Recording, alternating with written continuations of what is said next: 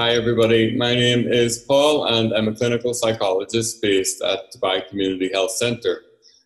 So I specialise in child and adolescent development and mental health. So I work with children really from the ages of 3 upwards with a range of developmental difficulties and mental health concerns. So some might come to the clinic for assessment of things like ADHD, autism, developmental difficulties, things like dyslexia. And I also support children, teens and adults as well with mental health difficulties like anxiety, low mood, emotion regulation problems. So it's quite a varied and mixed role, but I think that's the beauty in it.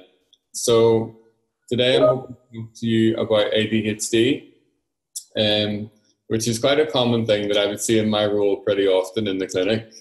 So as a centre, we have psychologists, psychiatrists, occupational therapists and speech and language therapists, and we would get many referrals for children who are presenting with some difficulties. And usually they would be referred by either parents or schools or other professionals. And quite a number of these do present with ADHD. So hopefully today's session will be helpful for you. And it will help your understanding of ADHD and maybe what some of the signs are. So in this session, I want to talk to you about what ADHD is, what it looks like, how it presents typically, but also what it's not, because I think there's a lot of misconceptions about ADHD and even whether it exists or not. I'll obviously cover some of the signs and symptoms that identify whether a child might be presenting with ADHD. And I'll talk to you a bit about how we assess and diagnose ADHD using the best practice guidelines, and how we can support children with a diagnosis of ADHD at home or in schools. And I want to talk a bit about the roles of teachers in schools and educators as well for children with disorders like this. In terms of what ADHD is, so ADHD means attention deficit hyperactivity disorder. And really what that means is the child presents with difficulties in 2 main areas. And the first one is inattention. So this is anything related to the child's ability to pay attention when they need to. And the second main symptom is hyperactivity or impulsivity. So hyperactivity is the child who's always on the go, quite active, always moving around. And impulsivity refers to the inability to control our behaviour when we need to.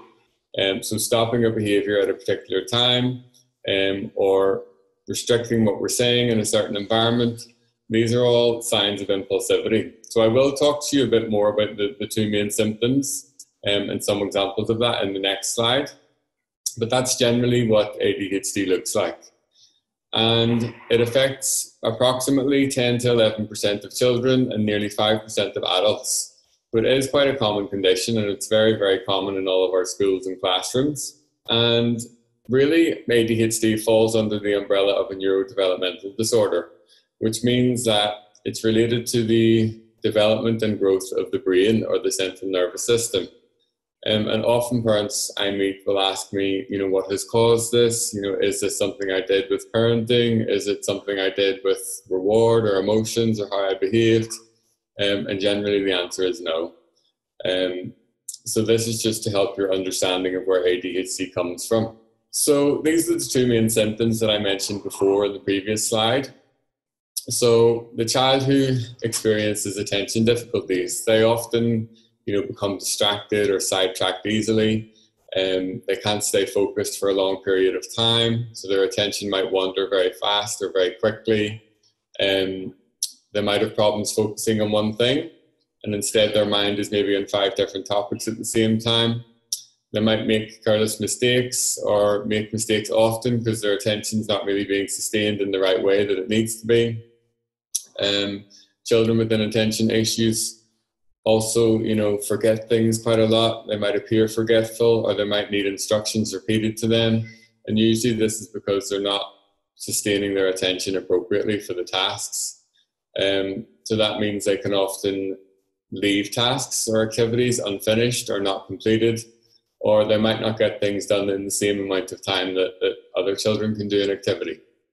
So the second thing, or the second main symptom of hyperactivity, looks like the child who can't really sit still. They might be out of their seat a lot. They might fidget or move around when they're seated. They might talk excessively or be very talkative even when they're supposed to be quiet. They might have problems playing quietly or play very loudly. They're always moving. It's almost like there's an engine or a motor inside them, keeping them moving a lot.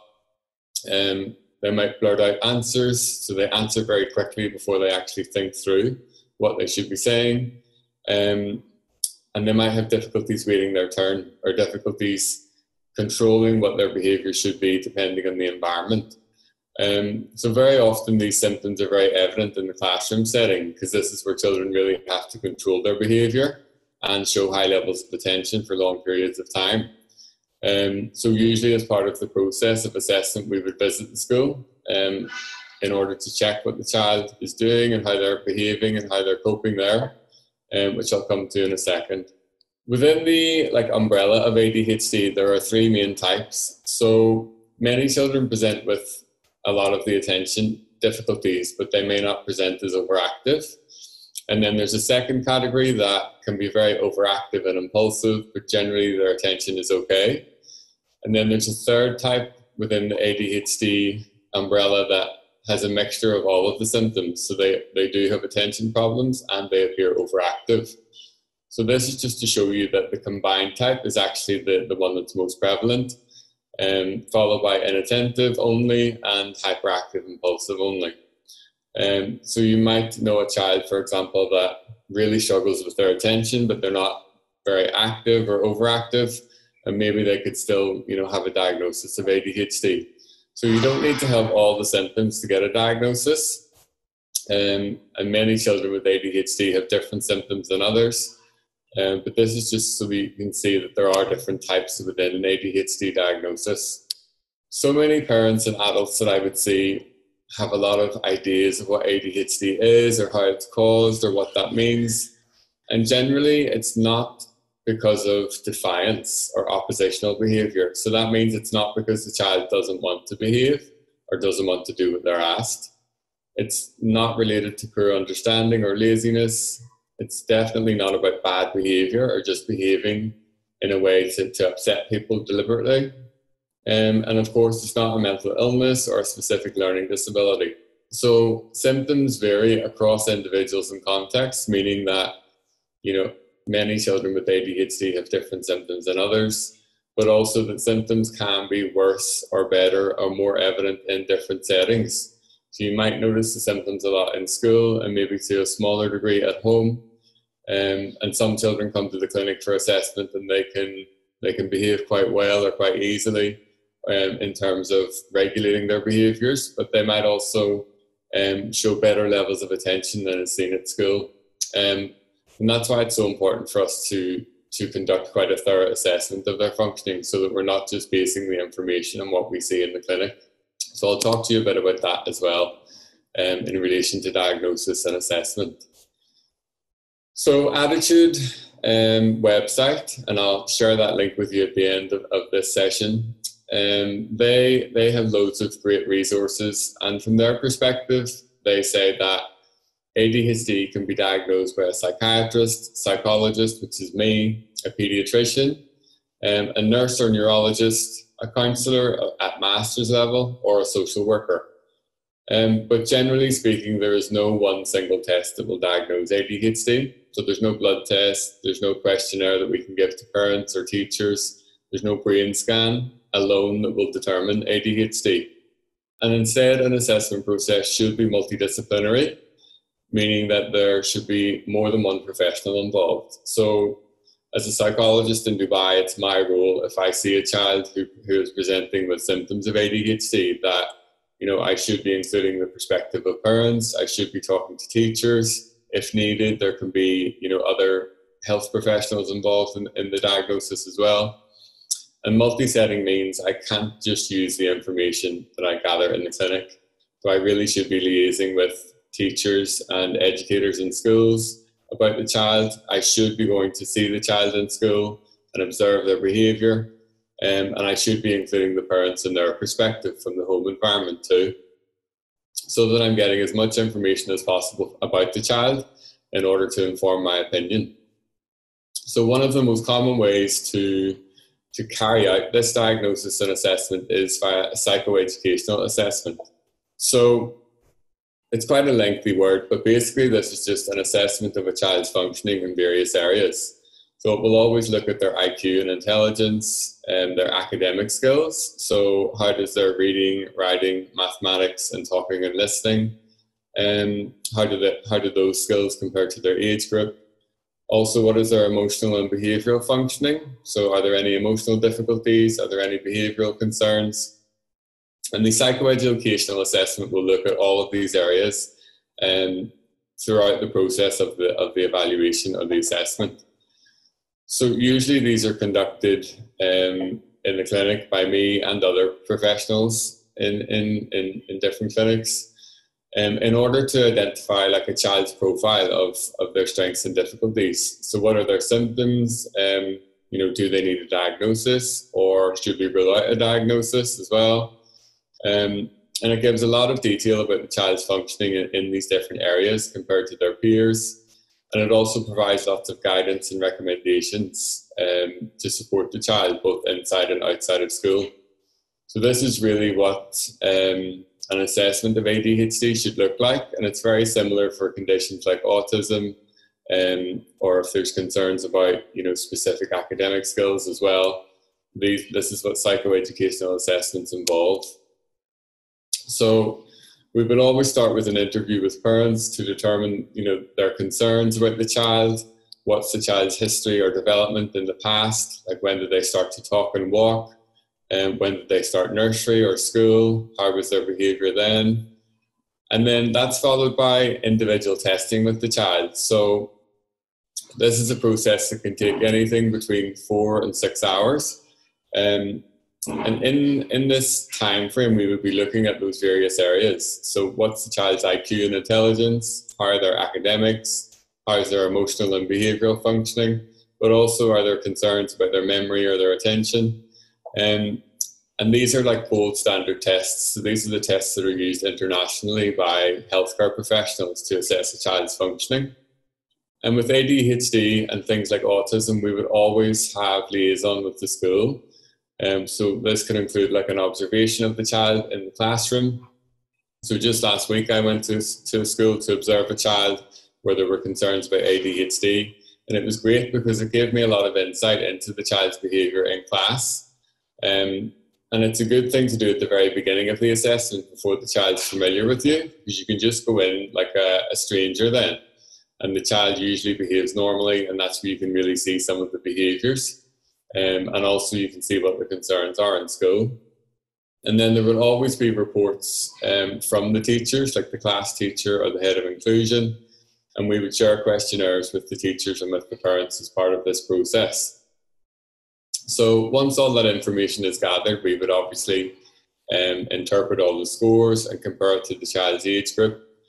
And then we write a report about the child's functioning. So the reports are generally quite a lengthy document, and they include all of the scores, all of the background information, the child's performance and strengths and difficulties, but also how can they be helped in the next steps, or what is needed moving forward. And then we would feed back to parents and consult with teachers and school staff as well. So that's generally what diagnosis looks like for ADHD. And really there would be quite careful analysis of the medical guidelines in terms of what an assessment should involve, how it should be carried out, but also what is the criteria for diagnosis, and when do you know that a diagnosis is appropriate, but also when is it not appropriate, or when should you be ruling things out, so that you're making the best decision and the most informed decision as much as possible. So of course we try to support adults to help children with ADHD. So you'll see just at the top right of this slide, this is where there's an example of some of the symptoms that the parents might talk about. So just things like easily distracted, can't stop talking, always on the go. And these are classic signs of ADHD. So from a psychologist's perspective, I would always try to help parents to reduce the distractibility in the children. And this just means, how can we make sure that they're less distracted by what's going on around them? So in this case, we would always remove or suggest removing non-essential items from a child's working area. And this works quite well in the classroom. And that means that their desk in front of them should just be completely blank. So they don't need any pencils, stationery, paper, post-it notes in front of them, because they're very likely to be distracted by those. And then in the environment at home or school, we would suggest to teachers and parents, just be mindful of what's around the child. You know, think about, are they sitting by the window? Is there a busy display board in front of them? Are they right by the AC unit, which comes off and on and beeps? Or are they sitting at a table with other children who talk quite a lot? Just so that they're aware of these factors. Because from a psychologist's point of view, we would try to adapt the environment, adapt the child's skills as much as possible, as opposed to going down a medication route, which is quite common for children with ADHD. So from my perspective, I would always promote and encourage how can we build the child's skills, but also how can we adapt the environment slightly before I would then consider like a medication option for the child. And then there's simple things like how you even address children and talk to them can help a lot. So, for example, if the instructions are more specific, they're much more likely to follow instructions. So something like "get ready, please" is quite ambiguous and can mean anything to a child, really. But for example, if you give very direct 4-part instructions like this, you know, sit in your chair, your feet on the floor, your book and pencil on the desk, please, is a much more directive, specific way to give instructions, which works really well with most kids, and especially those with an ADHD diagnosis. Children, you know, with ADHD really love to move, and they love to be active, and they love to get moving as much as they can.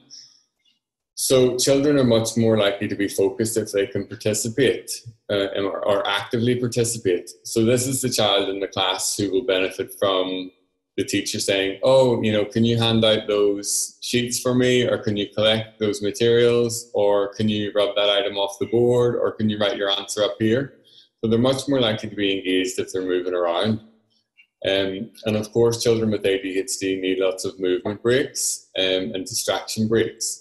So this can even be like a 2-minute walk outside the classroom, or a 5-minute, you know, relaxation exercise. And these work really well with children who struggle to sustain their attention throughout the day. Of course, teaching children, especially older children with ADHD, about attention and what it looks like is a great way to improve their skills. So this is something we would encourage after the assessment process. So it includes things like helping a child to know like what's their attention strengths and difficulties. And that's something we can tell from the assessment. So we could say, for example, that a child's verbal attention, so how they hear information, is much better or weaker than their visual attention, that they can see visually, like images and pictures. So in the assessment, we can say to parents, actually their visual attention, for example, was quite weak. So they're much better if you say and verbally state instructions and information, rather than looking at the board or observing pictures or images. And helping them to know their strengths and difficulties is quite useful. And also like what's most likely to distract them. Obviously, breaking big activities and tasks into manageable steps is quite useful for children with ADHD. So instead of reading a whole book, can we read a chapter? Can we read 3 pages? And that's much more likely to lead to better engagement. Another website I've recommended in the past is called Fast Forward. And this really is a program to try to develop children's attention skills. So this is for children who really struggle to sustain their attention. And what they say is, like what I would say as well, is that environment is very, very important, and it's key for helping children with attention problems. So they make recommendations about the workspace, using post-it notes and reminders, making sure the child get lots of outdoor time and breaks, and being aware of snacks and drinks and food, and how that affects children's activity levels as well. obviously for children who are overactive, we need to like try to encourage them to remain calm as much as possible. And I always tell parents, try to remain as calm as possible whenever children are presenting as overactive, because this shows them appropriate behavior, but it also encourages them to calm down, and it keeps the whole scenario and setting quite calm as well. It's easier said than done, but it's something that does work quite well if you try it. Visual alternatives are something that a lot of children that I see use. So some of them might just have a little piece of string, or if I'm sure many parents remember the fidget spinners as well, or the little one on the slide is one that I have in my office, because some children just like to fiddle with things while they talk. So this can be great for improving focus in lessons or at homework time. And again, be careful how you discuss and talk about a child's behavior. So if you're likely to, criticize or make comments about children, it's fine to do that to some degree, but you have to make your comments about the action or the behavior of the child rather than the child themselves. So you can say things like, your talkativeness is a bit disruptive, or your chattiness is distracting people, rather than you are holding people back or you are being disruptive. And it's quite a small difference, but it can have a big impact on children's self-esteem. So this is something that I often suggest to teachers and to parents just to be aware of when they're addressing children with some of these symptoms. Another thing that works really well for the chatty child is story boxes. So this just means that the child who always wants to tell you something, or to talk about something, or to share a story, or to share an experience, is just encouraged as much as possible to quickly write down the topic and put it into a story box. And instead of them getting into lots of stories, they just they physically put the story title into a box. And this just means that once a period of time has passed, or the activity or the homework task is finished, then they can choose one story from the story box to tell you. And this works really well if you physically have a box and make the child write down the topic, especially with younger children. And then with older children, they can mentally think, okay, is that something I'll say now, or something I'll just put in the story box for later? So with older children, they don't necessarily need a physical box, but they can get the message in the same manner. Of course, be aware of diet and drinks in relation to activity levels for children who are overactive. I've met parents before whose children, eat very sugary breakfasts, or very high carb breakfasts, and they immediately wonder why their child is so active or can't sit still in class. And it's something that I suppose not everybody's aware of, but it's something that's so important, especially if a child has a very sugary or sweet or refined, or the simple carbohydrate lunch before they have to sit and focus at a desk in class. As opposed to like refined carbs or low sugar snacks or healthy options. And I think that's key in the classroom as well. So these are just some examples of the ways that a child's environment can be adapted when they have an ADHD diagnosis. So these are some examples of alternative seating. So you'll see the one on the left. Make sure that there's nothing on the top of the desk except the child's book and pencil. Items are close by but out of reach, close by but out of sight, so they can actually reach them, but they're not in their line of sight, so they're less likely to be distractible. And likewise here, and then here you have a little foot swing for the child, so that they can use their energy resources and demonstrate a little bit of overactivity in a healthy, non-disruptive way. So this is also the case here for the little rope, where the child can rest their feet and swing around if they want to. Some children work really well with stand-up desks, and that means they can just get up and kind of move a little bit if they need to do that. And this is an example of like a wobble cushion, or like a different cushion for a child to sit on top of the regular chair. So this just means they can kind of move around and use a bit of energy while they're seated without actually disrupting the class too much. So just before we finish, I wanted to talk about the role of schools and educators with children with ADHD, because of course they need very specific accommodations within the academic setting.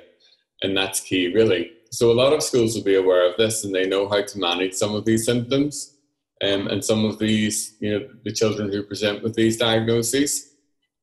But it's multifaceted, really, and it can be very simple, practical things like how the room is set up or how worksheets and tests are presented to children who are distractible.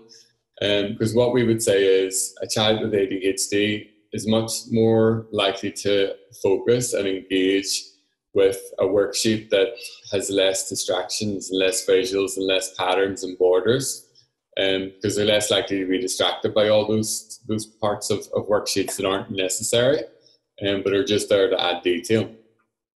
And it can also include supporting their social skills, how lessons are presented to sustain their attention, and how to help organise students. So what we would suggest for any teachers and educators is to know the signs of ADHD, confidently identify children if you think that they might be presenting with some of these difficulties, and encourage parents to seek diagnosis and further assessment if that's necessary. Of course, use our psychoeducational assessment reports. So whenever we finish the assessment process, we share the report with families and they often give them to school teachers, and that's how the school devises a plan to support the child. And generally my experience is that schools in Dubai use them very well, and they're quite welcoming of these, and they're usually very happy to receive these, because it gives them a full picture of the child's functioning, but also how they can be supported. And of course, a lot of schools will use something called an individualized education plan, or an IEP. So if some of the mums aren't familiar with this just means that the child has been identified as needing additional supports or accommodations within school beyond what the mainstream is. So many children have IEPs in schools, and it can be for something like ADHD or low attention, or things like dyslexia or autism or reading problems or social difficulties. So in any classroom, somebody is very likely to have an IEP, and they're likely to be supported by this. So it means that the child will have individual goals for them within school, and these will be updated regularly, and these will be targeted with very specific intervention from school staff. So you can see that the schools have a big part to play as well. So don't be afraid if you think that there are symptoms, in your child or a child that you know. Don't be afraid to share this with school, because they're usually very, very cooperative and very open to the idea of supporting children like this. And I just wanted to play you a little video to show you what some of the symptoms of ADHD look like and how that's experienced by somebody with ADHD. So it's not very long, and I hope it plays, but it's just to show you what it looks like day to day. What's it like to have ADHD? So, what's it like to have ADHD? Some people daydream or find it difficult to concentrate. Others feel angry. Sometimes I just want to go out and lashing out at them. It's like your heart starts, your body starts it's like really rough and like hot and all that. It's like feel like it's like really aggressive. So he feels aggressive, like a human volcano. Exactly. But doesn't that mean he might be in trouble a lot, or might feel bad about himself? Yes, but some people with ADHD don't feel like that at all. Some daydream. So do you feel like you can't pay attention very well? Only when I'm taking a test. I get distracted. I'm like, then I'm off in my own little What's it like in that world? Fun. I get to draw, paint, do whatever I want. And I also get to buy my own dog. It sounds like a lovely world. Why do you think it's a problem? Because I don't get my work done. So she was daydreaming, which sounds fun, but means she's not concentrating on her schoolwork. Right, and focusing is a problem for some people, whether they daydream or not. The worst problems I really have involves like schoolwork and like not being able to finish classwork before the other students. What they do in my math class is when we're done with the test, our teacher will ask us and she'll tell us to raise our hands if we're not finished, and sometimes I'll end up being the only one in the classroom and everyone will kind of stare at me. So he struggles to concentrate. Whoa! That's That's right. And some people feel like they're on the outside, that things are out of their control. Like, I say stuff that I don't even, like, know why I said that. And then a couple minutes, like, wow, did I just really do that? I can't believe I did that. So ADHD can feel different to different people. Yes, and that's why it's difficult to tell who has it. So that was just to show you what some of the symptoms of ADHD look like, and to remind you that although there are common symptoms in children, they do vary from person to person, and not any two children have the same symptoms, and that's why I spoke that it's okay.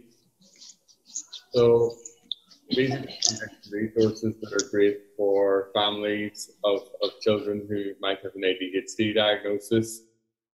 So attitudemag.org is one of the ones I always recommend to parents. CHAD and Healthline are other ones that have lots of useful resources and information about ADHD. And if parents, like our mums, are concerned about a child's presentation, or they might think that they know somebody who has ADHD, of course, ask for help and take the next steps. Come and see one of us at the Dubai Community Health Centre, and we can take it from there and take the next steps. Or even if you just want more information, about the services in your area, or more information about ADHD, just get in touch. I'm happy to be contacted, really.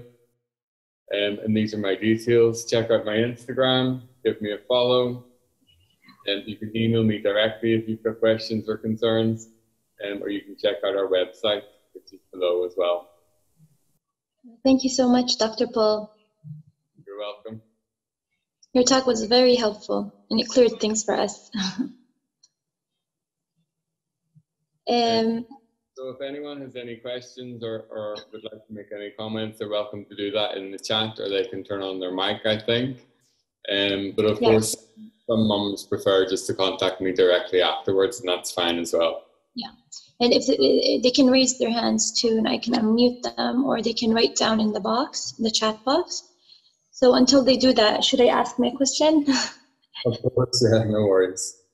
So how about a child that was doing very good in school and is getting high marks, but at the same time he was diagnosed with the ADHD? Will he need medication or no? Well, really it depends on the impact of his symptoms. A lot of children with ADHD don't take medication, and that's perfectly fine. It really just depends if the environmental accommodations and the strategies used within his environments are helpful. So, is he using specific apps or, different techniques to improve his attention? Does he have specific accommodations to reduce his overactivity? And if those things are all working and there's not really a huge impact, in his academics, then I would say he probably doesn't need medication. But of course, I'm basing that on quite limited information. But I think that if things are going okay, then likely the answer is no. But he won't be struggling, or it's only for schoolwork, the medication? Well, it really depends if he is struggling or not. If he's performing okay and he's doing quite well and he thinks that he's doing okay, then there's probably no need for medication. But if there is a huge impact, and the environmental accommodations and strategies aren't working, so some of the things I said, so if they aren't working, then parents can consider medication as an option. So they would just need to see a psychiatrist to do that. And we have them at Dubai Community Health Centre if people want to even ask questions with them. Oh, okay. Thank you so much. There's Jude. Jude is asking, I would like to know, what is the solution to control ADHD child at school? Is it to have a shadow teacher or proper plan to be in place? Thanks for the question, and it's a great question that many parents have. And I suppose the question really differs depending on the individual child. Some children will need very specific supports in certain areas that others might not need. And I think really the best thing to do with a child who has symptoms of ADHD is to conduct an assessment to check what exactly is their functioning, what is their strengths and difficulties, where exactly do they need the support, or what is the biggest impact, and what's the view of school. Because some children with ADHD will need a shadow teacher, some won't. Some might need it for a while, but then it can be removed. Or some might just need like specific interventions within the classroom or within the school setting, without actually a shadow teacher. So the answer varies depending on the child, and so an assessment is a good place to start that. Thank you so much. Natasha has a question. So she's asking if ADHD is for life. So both of her brothers were diagnosed with it in childhood. Yeah, generally speaking, ADHD is a diagnosis that stays for life, but the symptoms can vary across the lifetime, and they can have a different impact across different stages of life. So, for example, we know in like the diagnostic criteria that children are much more likely to report feeling overactive, and they'll run around, and they can't sit still, and they can't stay focused. Whereas this presents in teenagers and adults as like a restlessness, and they just feel like they can't really get settled or feel like they're resting at any time, as opposed to feeling overactive. So the symptoms do change across the lifespan, and also they change depending on what the demands are on us. For a child who's in year 6 or grade 5, there's very different demands on them to stay focused and to not be overactive, compared to a 19-year-old who plays lots of sports and who's maybe in college a few days a week. And that's how the symptoms can vary, both in what comes from the inside of the person, but also by what's around them and what the demands are placed on them. But generally speaking, it is something that's around for life, yeah. So adults it can be diagnosed with ADHD, or? Yeah. So some children some people receive a diagnosis very late in life, well into adulthood, but it does happen, yeah. The thing is, for a diagnosis of ADHD, we have to be certain as medical professionals that the symptoms were there throughout their lives and they were present in their childhood. So this is not something where somebody is very calm and relaxed and has great attention throughout their years, and then suddenly when they're 15, they've really poor attention and poor focus. And that would not generally meet criteria for a diagnosis. So there has to be evidence throughout the person's lifetime, like schooling and earlier education, that these difficulties were there to meet the diagnostic criteria, which is why it's seen as a lifelong thing. And so that's the key issue, in adult diagnosis, is the evidence that the symptoms were always there. Thank you so much, Dr. Paul. No worries. Anybody have any other questions? Natasha's asking, is Ritalin still prescribed? I don't know if I'm pronouncing it right. I'm not entirely sure of the answer to that, because the psychiatrist will know medication better than me, but it really depends on the country that Natasha is in, or what the guidelines are there. But there are different medications with different, pros and cons to them. I know Concerta, for example, is a very common one for ADHD. But they could check with the psychiatrist if they really specifically want information about Ritalin, because I'm not sure if it's here in the UAE. So it's like the medication is like continuous? It's not like for a certain time you stop? Well, some children will take a medication for a specific duration, but some might just find that it's quite useful and they'll take it for a longer time. And some parents will say that they didn't like some of the effects that it had, or some parents just don't want their children taking medication at all. So it really varies how long a child will take the medication, depending on how it helps, or whether there's any additional side effects. But some people do take them for a long time, and some of the people I'm working with have taken it for years. Thank you so much. There's another question. So how about supplements, Doc? Yeah, I suppose you would have to just check what are the supplements claiming to do and what impact are they having. As long as they're certified, by, like the health authority of the country that Miriam is in, then, I'm sure it's worth a try. I would always recommend as many, different strategies as possible. just to consider the options and how that helps. You know, some parents will say to me that specific diets work really well, or, you know, the removal of a certain food from a diet really helps, and that can be the case, especially with sugar. But the thing is, there's no specific medical evidence that will point you in one direction of a diet or a supplement. So we know that a lot of the environmental accommodations work quite well, but also teaching the child as an individual, like how they can, you know, manage and regulate their emotions and behaviors works quite well. So that's usually through psychological therapy. And then, of course, there's an option for medication too. So how about, is it genetic? Is ADHD genetic? Like if one child has it, the second child might have it too, or it's not, it only runs in families? There is some evidence to suggest that there are higher rates of ADHD in certain families, and we would always check that, you know, with parents if there are concerns. But that would relate to anything really, and it applies to like mental health conditions like depression or anxiety, but also things like autism and ADHD. So it's not the only factor, and there's no single gene that's been identified.